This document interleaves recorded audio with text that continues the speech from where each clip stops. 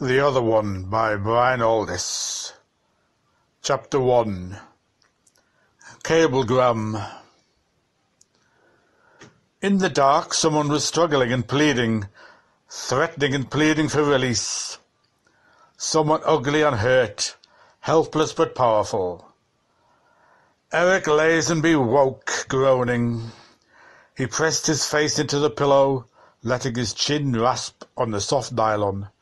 As his mind cleared, he was aware of the warmth of his wife, Linda, beside him. He sighed heavily, lifting his head to listen to her quiet breathing. At this moment he felt no tenderness for her, only anger that she could sleep so peacefully while he suffered so much. Because the vision of someone struggling had been no dream, now Eric was awake. The other still struggled and called, bullied and whined. Shivering, Eric sat up. The luminous dial of his watch told him that it was 2:30 in the morning, Tuesday. 5 days more and he had to rejoin his spaceship, Regent Park, as first astrogator, for the year-long trip to Pluto's station and back. Only 5 days. He reached out instinctively to touch Linda, scarcely able to stop himself crying aloud at the thought of leaving her. Yet in a way it might be better aboard the Regent Park. The other might not be able to get at him once they were spaceborne. He might be able to leave the other behind, just as he had to leave Linda. The other had only been after him for 7 days. All the time it had gained steadily in power. At first Eric could ignore its whisper. Then this had grown more insidious and persistent. It had developed from a mere voice into a presence. Already it had the power to rouse him from his sleep. By tomorrow... Darling, what is it? Even as he heard the fear and compassion in his wife's voice, Eric realized he had been sobbing aloud. Her arm came round his shoulders as she rolled over towards him. "I'm sorry I woke you, Lindy," he said. Yet it was a lie. His sense of utter desolation faded at the sound of her voice. "You don't want to go back to that ship, do you, darling?" Linda guessed. "Why, you don't throw it up and get an Earth job, darling. You were worried last week, I could see." "It's something more than that," he said chokingly. As she switched on the bed light, Eric slid from between the sheets and paced up and down the room. He had to tell her. It was right to tell her, and imperative. "Something's after me," he said, looking away from his wife. "I didn't tell you because I didn't want to frighten you, and because it's hard to describe. I think it's an enemy, the worst enemy I ever had. Yet in a way it's a friend. It's very tiny and helpless, but at the same time it's a giant, which has the power to kill me. I know that sounds nonsense, Lindy, but this thing has all these qualities at once. It's so intangible, you see. Sometimes it seems right close to me, and another time it might be millions of miles away. You'll think I'm crazy. The sense of being surrounded, it's almost impossible to put it into words." His voice petered out. The other was there still, trying to listen, lurking behind a flimsy barrier. It was like having a wolf at the door, the swing door. In a moment it would figure that I just had to push to get in. Silence fell in the bedroom. He looked at her, huddled nervously in the bed. "Is this thing human?" Linda asked at last, in a tiny voice. "No," Eric said. "No, I don't think it can be human." Her eyes stared. In the dim light she no longer looked her beautiful self. Her face was flat, mongoloid. Eric flicked his gaze away, aware he would have to take care to keep all his movements and thoughts under control. "I call it the other," he said. After what seemed a long while, Linda climbed out of bed, slipped on her blue robe, and announced shakily that she would go down and brew coffee. Eric listened furtively at the top of the stairs, afraid she might call the police on the visiphone. He could see he had scared her. No doubt she thought he was going crazy. So did he. Standing there rigidly, he became aware of how chilly it was. The breeze stirred his pajamas. The light seemed to flicker. Looking up, Eric saw that this was because tattered clouds fled across the moon. Their shadows scampered over the bleak waste all around him. Nothing lived but those shadows, not a bush, a weed, a blade of grass. Wrapping his arms around his chest for warmth, Eric looked anxiously about. Loneliness flooded in from all sides. Here he was exposed and defenseless. Here the other could get him. The great dreary circle of the horizon was punctuated by only one landmark. 2 miles away, his own house stood, dark but welcoming, against the sky. Thankfully, Eric began to rush towards it. He could not think why he had left it. As he ran, he peered back over his shoulder. Nothing followed but the scudding shadows. They were harmless, yet they alarmed him in his near panic state. Resolutely he kept his eyes on his own home. There lights were coming on, patching the black shape with squares of illumination. Lindy, he called. He seemed to be swimming rather than running. His house was now a blaze of light. Light surrounded it like a halo. The house gleamed at him like an owl's eye. It was occupied. The other was there, waiting for him. Eric stopped suddenly, filled with horror. He tripped and fell, tumbling among the shadows, down the stairs, fighting to slow his descent. Crazy patterns jigged before his eyes. Something crooked was running to meet him. As he hit the bottom of the stairs, the thing seized him. He could not make it out. It seemed to have no face. He fought it, shouting. It shouted back, a high mewing note. Gradually, Eric realized it was calling his name. He relaxed, trying to understand what else it was saying. His vision cleared as the thing's grip tightened round him. Now he could see its face. It was Linda, his wife. She was crying as she called to him. He was too far gone to feel any relief at the sight of her. A terrible lethargy stole over him, as if his limbs had been sunk in concrete. He could make out neither what had happened nor where he was. Dull pain chased the crazy patterns from his head. "You fell down the stairs," he heard her saying. "You fell down the stairs. Did you hurt yourself, Eric? Are you all right, darling?" "Just a minute," he whispered. She went and fetched the coffee. They drank it crouching at the foot of the stairs. With the warm liquid came recovery, and life and intelligence soaking back. Eric sat up, his head clearing. "I had a sort of hallucination," he confessed. "I must have tripped down the staircase. I'm okay. No bones broken. My left leg hurts a bit. That's all." "You cried out loudly, darling," she said.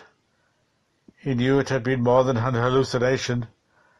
The other had now found a way to tamper directly with his brain. It was getting stronger. "I need help," he whispered to himself. Linda held his hand. Her face was as pale as Eric's, her fingers as cold. "I'll drive you down to the Ferris Way Central Clinic in the morning," she said. "Young Clark Siddle, my old boss's son, works there. I'm sure he'd help. He's an expert in mental disorders." She broke off, shocked at having phrased it so bluntly to Eric. He wanted to protest. The protest bubbled within him, but found no outlet. When they had drunk up their coffee, Eric let himself be led upstairs to bed. His left leg pained him so much that he knew he would spend the rest of the night awake. As soon as his head pressed down on the pillow, he was asleep. It was as easy as falling off a cliff. In the morning he felt better. The other gave no sign of its existence. The night was just another nightmare, something to be discarded and forgotten as soon as possible. His leg hardly ached at all. His head was clear. When Linda spoke again of going to see Dr. Siddle, Eric laughed it off. "We've only 5 more days' leave," he said. "Let's not waste them hanging around clinics." At breakfast the mail arrived. With the letters came the cablegram addressed to Eric. Conscious of a constricted feeling round his heart, Eric opened it and read, "You cannot win. Stop. Surrender or die. Stop. Eric Lazenby." His jerking hand knocked a plate flying from the table.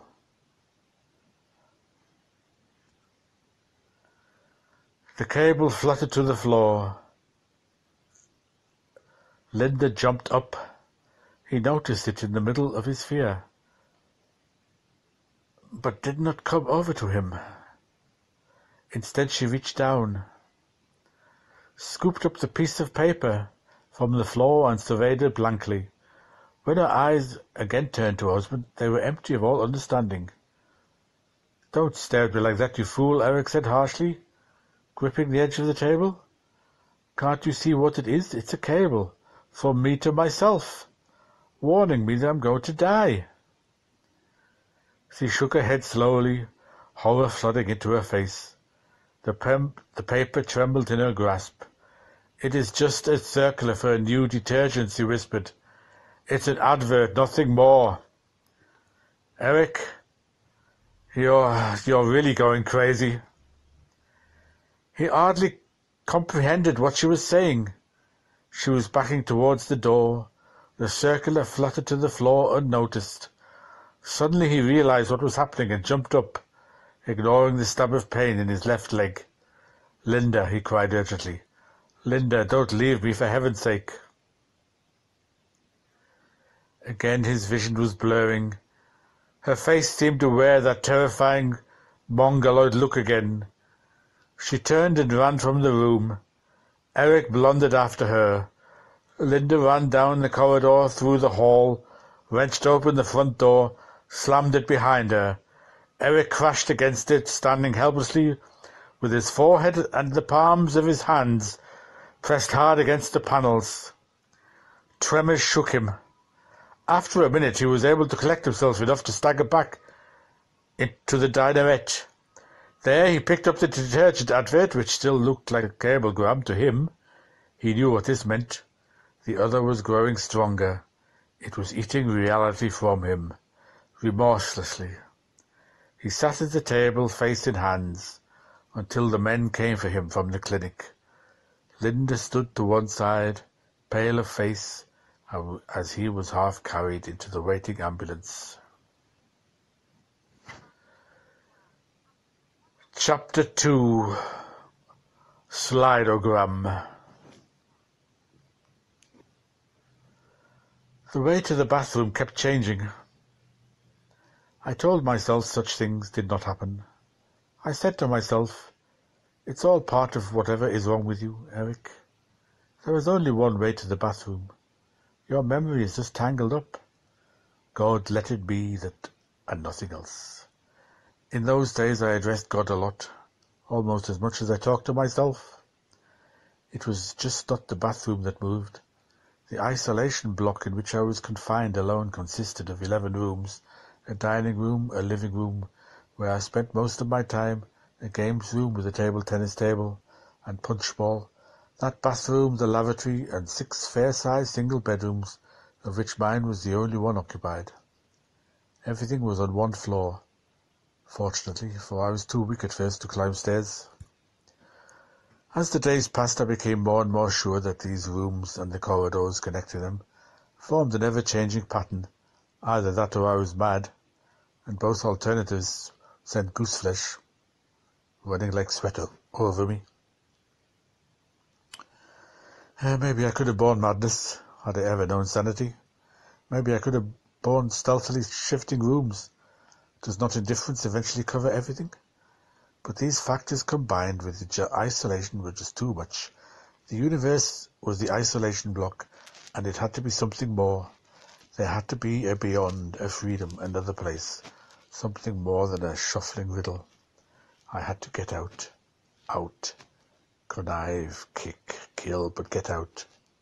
So I became crafty.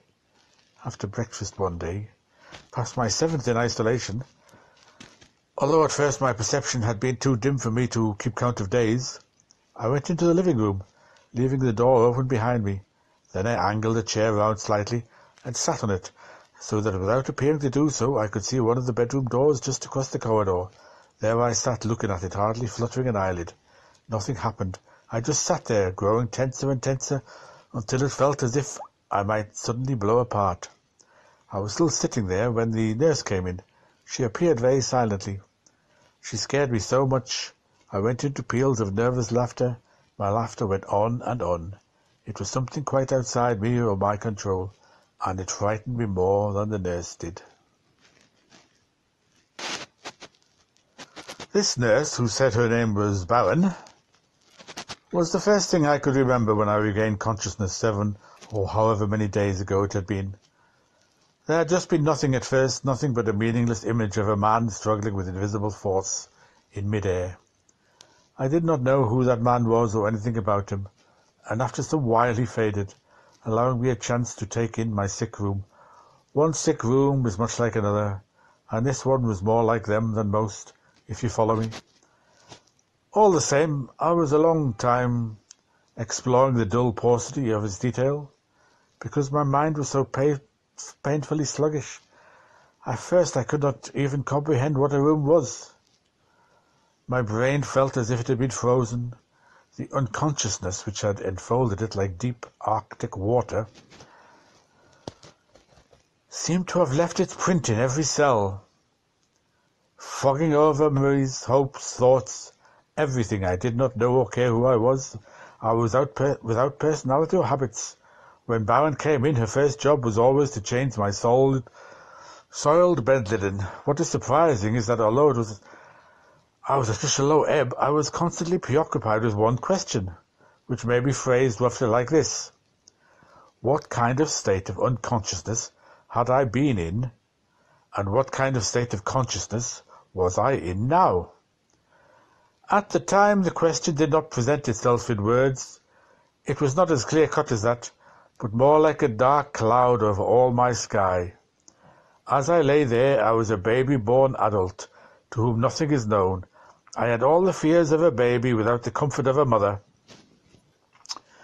My only comfort was Bowen coming silently to dress the wound on my left leg, and I worried as a baby might have done over where I had come from and what had been the nature of the darkness which had enclosed me like a womb. No, not womb. Tomb. The unconsciousness had been cold. That was all I could remember about it, or rather that was what I could not forget about it. As I trembled lest I fell back into it again, other things than cold had filled that long blackness. Dreams, phantasms, but these eluded the dredging hand of my memory. The preoccupation with this horrible void which constituted all my past gradually left me. I began to take more notice of Bowen. She always wore the traditional nurse's uniform with a mask which covered all of her face below her eyes. Her eyes frightened me. When I grew well enough to react that much, a gulpy feeling of indefinable dread slid up my throat whenever she approached. When she dressed my wound, I knew the flesh turned cold beneath her efficient touch. By the light creases round her eyes, I judged that she was in her late 30s. She was big and solid. Once when she slipped off the rubber gloves she habitually wore, I saw that the fingers of her right hand were spatulate and heavily stained with nicotine. What first began to alarm me about Bowen was her boots. She wore thick black stockings on her legs and on her feet. Heavy boots, they were like army boots, except that their soles were of deep and yielding crepe. In my weak state I found the contrast between her determined aspect and her absolutely noiseless tread unnerving, almost supernatural. And then I began to think that she was a man in disguise. She, if it was a she, came into the isolation block 5 times a day, firstly to take my temperature, dress my leg, bring my breakfast, then in mid-morning to tidy up, then briefly to bring me to lunch, then briefly to bring me to supper, and lastly to close things down for another of those long, soundproof nights which always left me convinced that the rest of the human race was dead. She spoke very little in a husky voice. To almost anything I asked, I received short and unsatisfactory answers. "Why am I isolated here like this?" I inquired as soon as I had found my voice. "The disease from which you suffer is a rare one and highly infectious," he said. "If other people had contact with you, they would die. Why do no doctors come to visit me?" "People come and see you when you are asleep," she said. She said it quietly. It struck me as being the most sinister thing yet. I just shut my eyes and did not dare to ask any more questions. I was a monster, tended by monster. That night I was more afraid of the dark than I'd ever been, and afraid of myself. I put out the bedside light, determined not to sleep. For half an hour I lay awake, until I imagined sound outside my door made me fumble for the light again. The switch worked, but the room remained dark. With dry, open mouth, I sat there propped on one arm, right hand extended, not daring to move. As the tension in me slowly relaxed, I thought again of what Bowen had said. I asked myself what the disease might be from which I suffered. That was when I knew for sure that things were grossly wrong. A man can tell certain facts about his body. I knew from the feel of mine that it was not diseased. Apart from a minor knock on the leg, nothing was wrong with me, and since knocks on the leg are not infectious, I ought not to be in isolation. I was not a patient. I was a victim. As if against my own will, I fell asleep. I woke to find Bowen marchlessly, soundlessly, into the bedroom. Morning had come again. Humbly I asked for cigarettes and matches. To my surprise, she produced them. Now I should have some sort of illumination for the coming night. Pursuing this line of thought, I tried my bedside lamp when the nurse had gone. It worked perfectly. By this time I was able to walk about easily enough. Leaving my breakfast untouched on its tray, I got out of bed and went to the door. There was another door, closed, facing me across the corridor. Swinging my dead leg, I booted it open. It was the bathroom. Yesterday the bathroom had been up the corridor, and an empty bedroom had faced mine. You don't make mistakes over things like that. Not unless you're mad. Not unless you're mad. God, don't let me be mad. Here is something easily checked. If brain can be pressed to function as required, draw a plan of the room layout. Keep it under your pillow. Compare tomorrow morning. There were pencils and paper in the living room. I ran down the passage, turned left, and there was another turn in the corridor that I could have sworn was not there yesterday. It was another left turn. Doggedly I took it. It was a cul-de-sac containing only one door. I opened it. There was the living room. Before I got the paper and pencil, I went to look out of the window. The isolation block was badly provided with windows, which seemed to exist only on one side of the building. Outside there was nothing to see but a bleak and featureless plain, with the blue conifer forest and what looked like a lake on the horizon. Never once had I seen a human figure out there, never a living thing moving. I collected a pencil and a sheet of paper, on the top of which I had written my name 5 times, Eric Lazenby, Eric Lazenby, Eric Lazenby, Eric Lazenby, Eric Lazenby. It was almost the only item worth knowing that I had gleaned from Baron. It seemed to me I could construct my plan of the block most easily by beginning from my bedroom. I went back up the passage, turned right, and there was not a second right turn at all. Yet I distinctly recalled making 2 left turns going, which would mean 2 right ones coming back. I stopped dead, facing a blank wall. I got the cigarettes out and put one in my mouth, steadying myself with my other hand because I suddenly felt dizzy. I lit the cigarette with a precious match and tentatively opened the door on my right. It was the living room. I had just left down the corridor. The dead plane stared in through the window at me. Suddenly I was no longer afraid. Fury ran in my veins. My head became surprisingly clear. As I stubbed out the cigarette, I realized I had never smoked one before. With the aid of my tie, I began making measurements of corridors and rooms. As I had suspected, the proportions bore a definite relationship to each other. As I worked, reassurance came back to me, not only because I now was sure I had not been having hallucinations, but because at last something of my past was beginning to seep through to me. I knew that much of my life had been spent measuring, probing, looking for relationships. To do the same thing now, although crudely and with my tie, brought back an inescapable sense of familiarity. I had been something called an astrogator. I had gone into somewhere called space. Everything seemed remote, as if these partial memories were someone else's. It is an odd feeling to have one's world return link by link. I was like a runner with a flaming torch, speeding through a honeycomb, cell after cell lit up as I appeared, staying lit after I had gone. With renewed vigor I assailed the problem immediately before me. When I thought I had all the components of it, I went into the living room and sat down to concentrate on putting them methodically together into a solution. Method.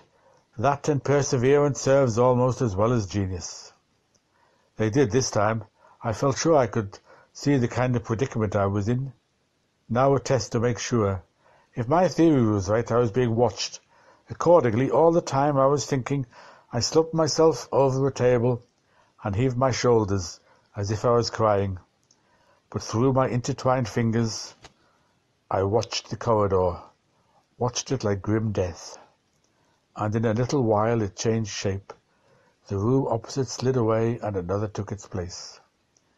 It made my stomach quiver, although I had been expecting it. Nobody likes to see his house shuffled around like a pack of cards. Now what about the madness, the horrible disease? Had that just been a nasty bluff, partly designed to give another shake to my nerves? For this was not an isolation block at all. It was a torture chamber. Someone was riding me. Escape, and the best time for that. I knew it was after dark, when the unseen watchers had switched off the electricity and the silent doctors came to see me.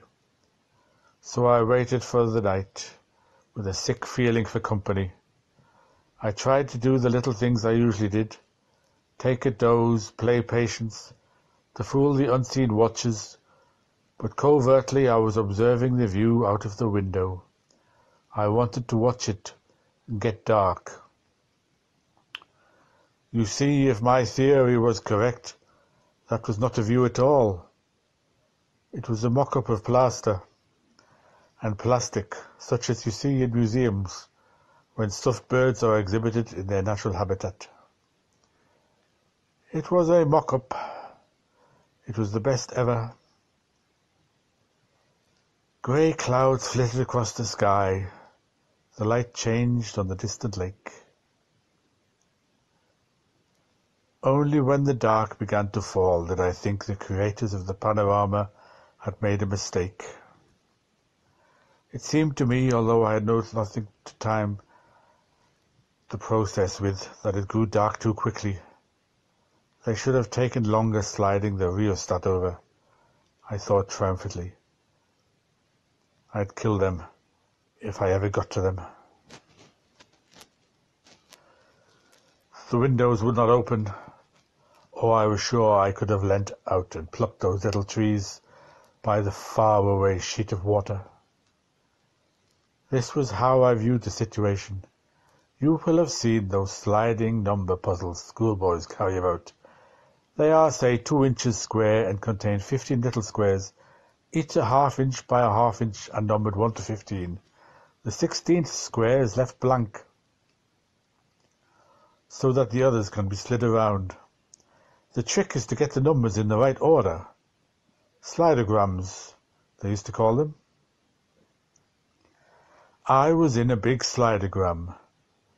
Diner, living room, games room, bathroom, lavatory. 6 bedrooms. These accounted for 11 of the squares, and the rest was occupied by corridor space. The watchers could slide them about into any combination at will, just to shake me into the frame of mind they needed me in, just for the joy of seeing me suffer.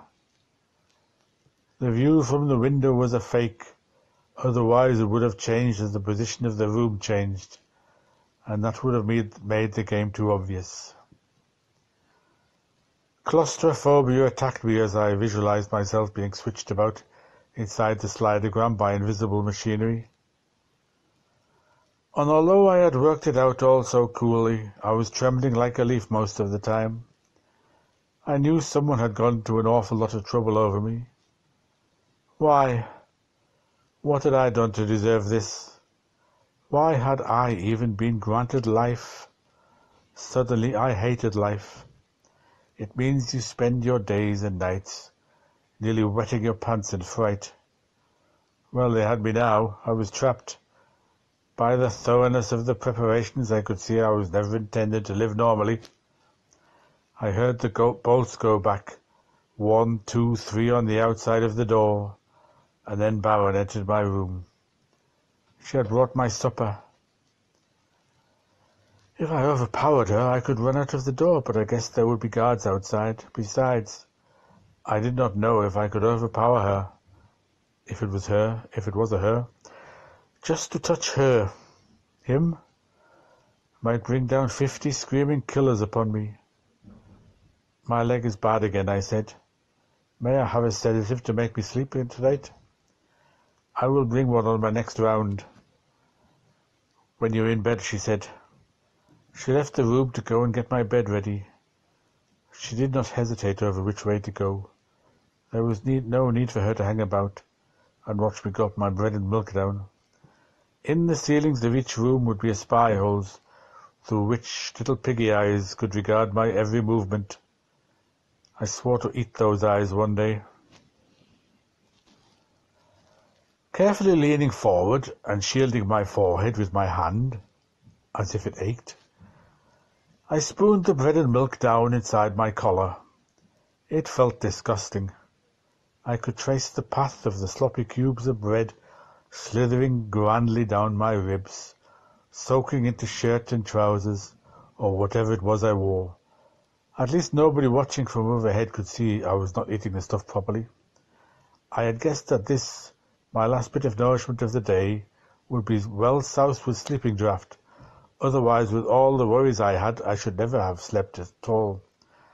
As far as I knew, I had not eaten a meal since coming to this trap. When Baron came back at last, I was snuggled down in bed, still with dried hunks of bread clinging to my stomach. She brought 3 sleeping pills and a glass of water, as she did once before when I had complained of a headache. She left my room once I was preparing to swallow them. That way I should be off guard, and the watchers would see what I did when unsuspecting. Putting the pills up to my mouth, I palmed them like a conjurer, swallowed, sipped water, gulped convincingly. This was my little artistic touch, intended to lull any extra interest they might have in me over my earlier performance with the tie. I guessed that if they saw me doing anything unusual, they would come down and kill me. Lying back on the pillow, I closed my eyes and gradually regularized my breathing. I rolled onto one side and let my mouth fall open. There I lay, to all intents fast asleep, until Baron came back into the room. By then I was dangerously near a self-induced sleep. I opened one eyelid a crack. Baron had finished a few chores around the block. Now, after the most cursory glance at me, she was ready to go off duty. Obviously, she had not a doubt in her ugly skull. I was out cold for 11 hours. She had undone her gaze mask, letting it dangle round her neck, and was lighting a cigarette, flooding the room with smoke. Baron had blue jowls and a heavy moustache. It did not surprise me, but it shocked me. At least it showed this, that the enemy was not vigilant all of the time. They had their moments of relaxation and inattention. Perhaps they did not watch at all at night. They had weaknesses through which I could strike back at them. After several deep draws on his cigarette and a casual tidy of the objects in my room, Baron came over to the bedside and flipped off the light. Then he went out, down the corridor, and left by the front door. I listened to the bolts go on to the outside. I sat up.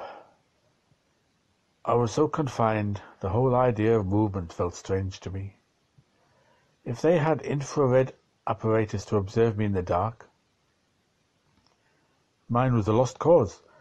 But I guessed that this was unlikely. They had been too careful to immobilize me during the hours of night.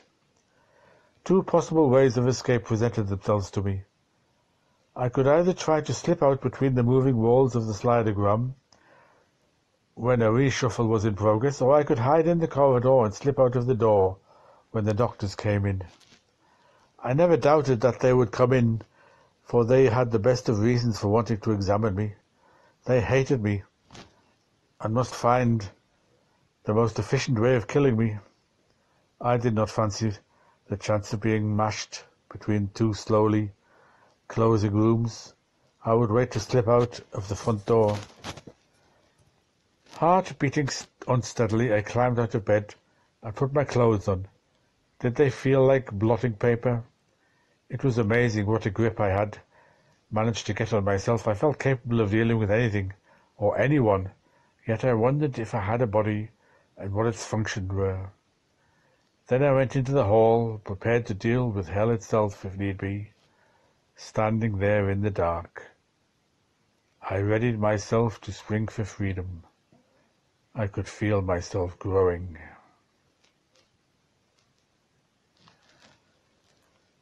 Chapter 3. Decagram.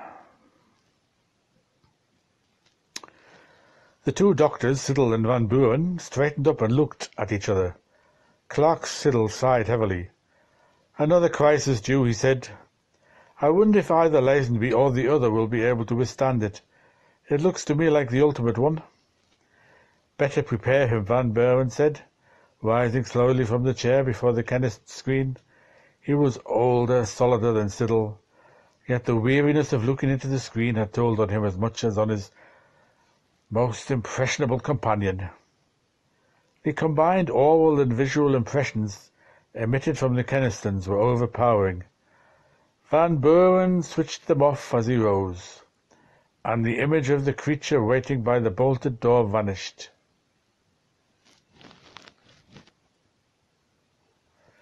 It seemed impossible that the nightmare world of this thing in the slidogram could have been projected at them from the patient, who now lay quietly on the nearby bed, his shaven skull covered with rods and terminals which were the sensors, the sensory equipment of the Keniston.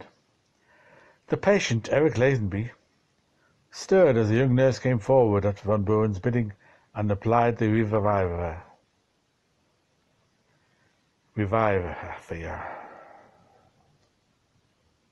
Impulses from the troubled regions of his brain had been tapped, amplified, scanned, decoded, edited, and finally broadcast in terms of sight and sound by the big machine into which Siddle and Van Buren had been peering. But of all this Lazenby appeared to know nothing. He woke now, wide-eyed, his mouth opening and shutting as if in the mute rehearsal of an angry speech. "Nothing to worry about, old fellow," Van Buren said, coming over and looking down at him kindly. "You are in the Ferrisway Central Clinic, and Dr. Siddle and I are taking care of you.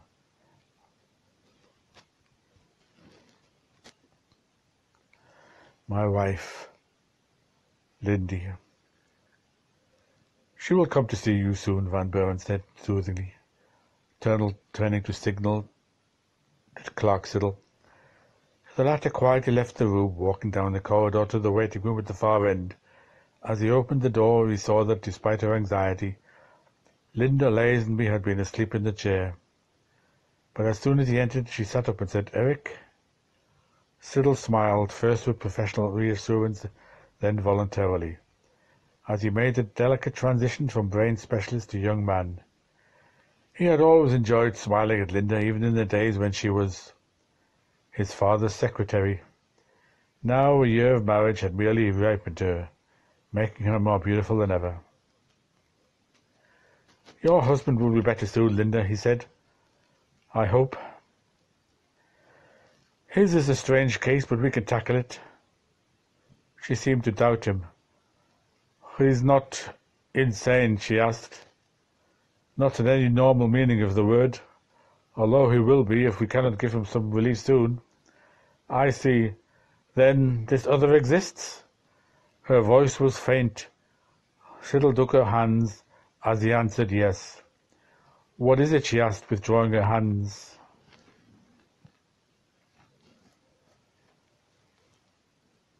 "Please sit down, Mrs. Lazenby," Siddle said, abruptly, becoming more professional.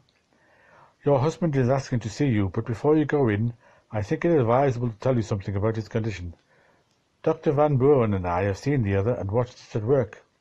Yet it is real enough, in a sense. We have the means here to send impulses into any part of the patient's brain. The impulses return and are translated into early, easily comprehensible sight and sound images. So we have been able to look at the other, appreciate its point of view, and even follow its twisted thought processes." It is something in my husband's mind?" "Yes, it has no true realization of its own whereabouts or identity.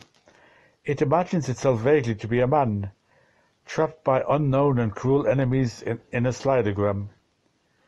He went on elaborating for Linda's benefit the drama of isolation and anxiety which the doctors had observed through the Kensington screen. "And all this happens in Eric's mind?" Linda asked. "Yes, although he is unaware of most of it. You see, the other is really—" He paused, listening. Footsteps clattered down the corridor. The nurse who had been attending Eric Lazenby burst into the waiting room. "Dr. Van Buren says please come quickly," she breathed. "The patient has got out of bed and is growing violent." "Coming," Siddle sprinted back down the corridor, the nurse just behind him. Through the open door of the single ward he could see the shadows dancing crazily. Running in, he was in time to see Eric collapse slowly onto the bed, Van Buren steadying him.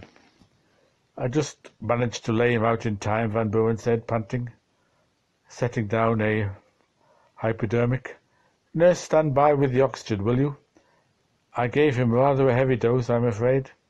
He pushed me backwards, struck out at the light, and was just going for the Kensingtons. I stopped him the only way I could, before he did irreparable damage." With Siddle's help, the nurse tucked Eric back into bed. Unobserved, Linda had entered the room. She stood now, looking down with compassion at the heavy face and shaven head of her husband. He was scarcely recognizable. "We'd better try the last stage now," Siddle said to Van Buren. "I'll have to tell the girl before we turn her out. We need her permission before attempting anything dangerous." "Go ahead," Van Buren said, turning his solid back on Siddle. His hands were trembling. "Mrs. Lazenby," Siddle said, as he saw her behind him, "your husband's sanity, if not his life, is threatened, and I must operate immediately. I require your sanction before going ahead." "Tell me what is wrong with him," she said. "Perhaps you know something of cysts." "They are bags of morbid matter, often with a hard shell, which appear in the body. When opened, they are sometimes found to contain hair or teeth, or fingernails, or even all three together. A cyst is a bubble of unused embryonic material, isolated from the fetus in which it occurs, and thus unable to develop normally. Often it causes no trouble until the person in whom it lodges reaches, well, your husband's age, for instance." Linda was leaning back against the wall, not looking at Siddle. "My husband has such a cyst?" she asked. "Not exactly. Your husband has a cyst lodged into the silent area of his brain. It is a small thing, weighing perhaps only a decagram. Unfortunately, this cyst contains morbid brain tissue. It has consciousness, life, if you like, of its own. It is about to burst and flood your husband's brain." She pressed her forehead as if she could personally feel the weight of the fatal decagram. "The cyst is presumably the other," she said. "He, Eric, told me it was not human." "He was quite correct," Van Bowen said, coming forward. "This cyst, though so small, is a real monster. It has cunning without conscience, life without responsibility. In short, it is insane. We have been able to watch its thought processes on the screen here." Clark Siddle gestured him to silence, explaining more gently. "The other could hardly be anything but unbalanced, Mrs. Lazenby, buried where it is. It has no contact with the external world except through such thoughts and memories as may filter to it from your husband's brain. The supply of these has recently increased. Our observations show that this is because the cyst has recently cracked, possibly because of some worry your husband has been suffering." "He is due to blast off for Pluto in 4 days," Linda said. We neither of us wanted him to go." "That might account for it," Siddle admitted. "Now, a sort of two-way traffic in distorted ideas is passing between your husbands and the cyst brain. They fight each other in total darkness. When Eric has the illusion that he stands outside your house with the other inside, this is an allegory of the way in which the cyst may dispossess him of his mind. When he thinks he gets a cable signed by himself, this is another warning from within. He is warring with himself." "Poor Eric," Linda said, looking down at the still face on the pillow, overhung by the great bulk of the silent Kensingtons. "How does the broadcast you received from the thing in the slidogram fit into it?" "The broadcast came from the cyst itself," Siddle explained, moving to the instrument panels and switching several toggles over. "We were observing its actual interpretations of its peculiar environment. Professionally speaking, they were highly interesting. The other's inability to fend for itself is symbolized by its bed soiling and need to invent a nurse. This nurse, Baron, who's also symbolizes its inability to master the concepts of two sexes which filter through to it from the surrounding brain. It is baffled by the idea of having a body. It asks of its clothes, do they feel like blotting paper? Many of its problems it has rationalized. The drifting lines of thought around it, which the cyst cannot penetrate or comprehend, have become the moving walls of its prison through which it now plans to slip." "Don't say any more," Linda cried, abruptly covering her face. "I can't understand it. This cyst. It's part of Eric after all. It lives in him. It is him. Did you not say it knew itself to be an astrogator, like Eric?" Siddle put his arms round her shoulder comfortingly. "Yes, I said that," he agreed. "The cyst, rebelling against your husband's supremacy, is nevertheless forced to take on part of his identity. since it has no identity of its own. After all, it has little imagination. Witness the way it scales down the idea of outside, which is too big for it to cope with. A distant view from a window becomes a model it could easily destroy.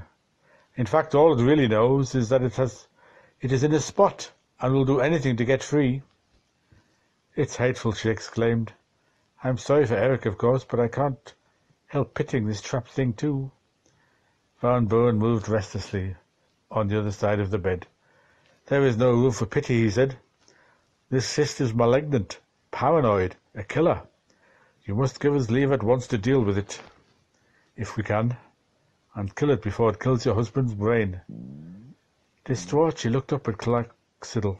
Is there no alternative? None, he said gently. The cyst is about to burst and take over your husband's mind. The matter is urgent. You must do what you must, he said listlessly.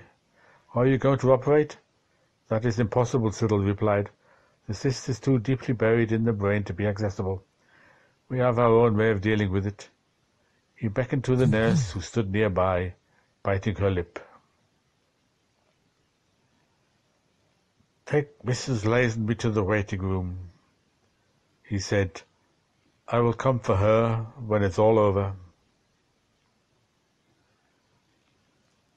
Chapter 4, Kilogram. The little ward was filled with the low notes of the machine. Siddle lay on a couch, his head enveloped by a metallic helmet connected to the Keniston. Van Bowen stood anxiously over him.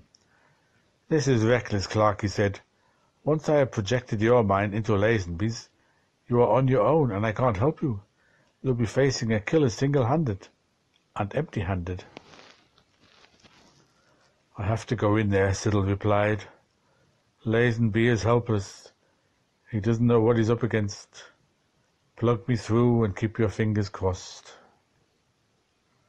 Shrugging his massive shoulders, Van Bowen went to the machine, sat down, tuned in.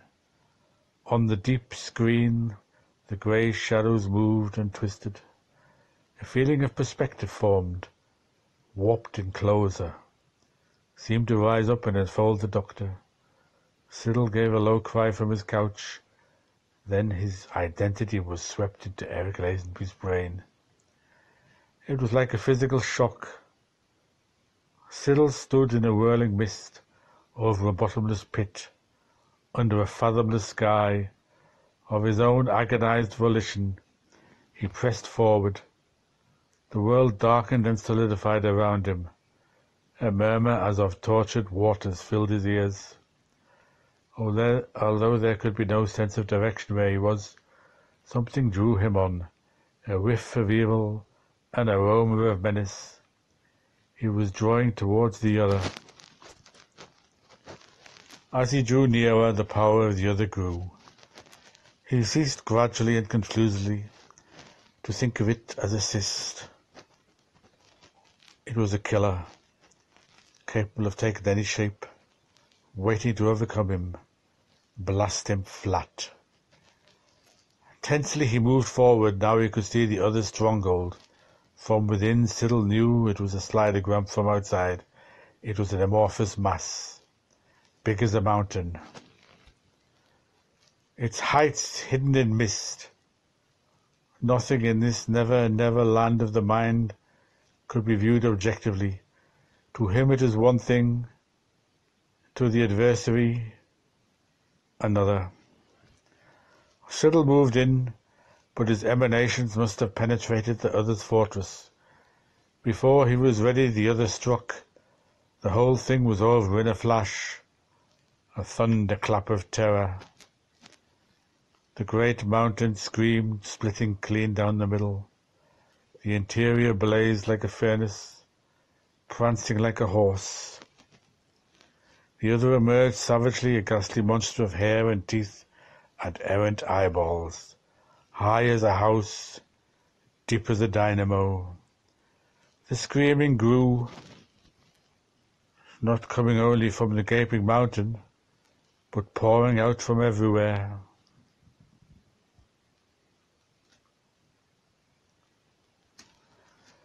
Sickened, Siddle barely kept his wits. Then as the charging thing was almost on him, he spread, changed, flowed. His imagination labouring, he became a landscape, wide, dreary, all-encompassing. It was the one thing of which the other could have no knowledge, could not face. Mile on mile, Siddle spread himself out, a planet full of desolation. The other dwindled, rolled itself into a globe, shrunk and vanished. The horrible screaming died away. Weakly Siddle drew himself together, his strength utterly spent. For a second he lost consciousness. Everything faded about him when he was aware of himself. Once more he was back in his own prone body, and the hum of the Kensingtons, which had brought him safely back, was sinking into nothingness. Van Buren was leaning over him anxiously. "Lazenby?" Siddle managed to ask. "He'll be fine. What about you?" "I'll be okay. What happened to the other?" Van Buren spread wide his palms. "On the screen it was difficult to see," he said. "Everything happened so fast. Your images were fused with his. Directly the other was confronted by a wide-open space, it was attacked, as you so cleverly guessed it would be, by its own major weakness, agoraphobia. It dwindled into a ball and bounced over the horizon. That should have finished it, I imagine." Eric Lazenby groaned and stirred as he finished speaking. Van Buren went over to him. The patient was not yet conscious, but already he looked better, less haggard. Gathering his strength, Siddle sat up. The other bounced over the horizon. "My horizon," he said, interrogatively. "Yes," Van Buren replied, without turning from the bed.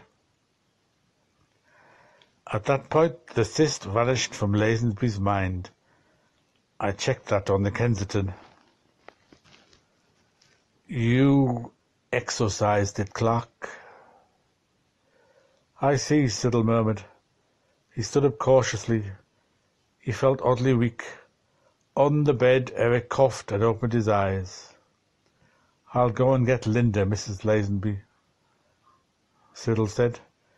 He went out, walking unsteadily down the corridor, the recent horror still swirling over his mind like an angry sea. His vision was blurred.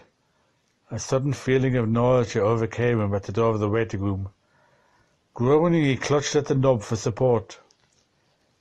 Hearing the noise, Linda jumped up and ran to the door. When she opened it, Siddle appeared, shaking his head. "Eric?" she said questioningly. "Yes," Siddle answered. "Here I am. You want me. I want you. I've come for you." He slammed the door behind him. She backed away, mouth open in terror, but he ran at her. As his hands went round her throat, she heard what he was shouting. "Baron! Baron! Got you at last, you devil!"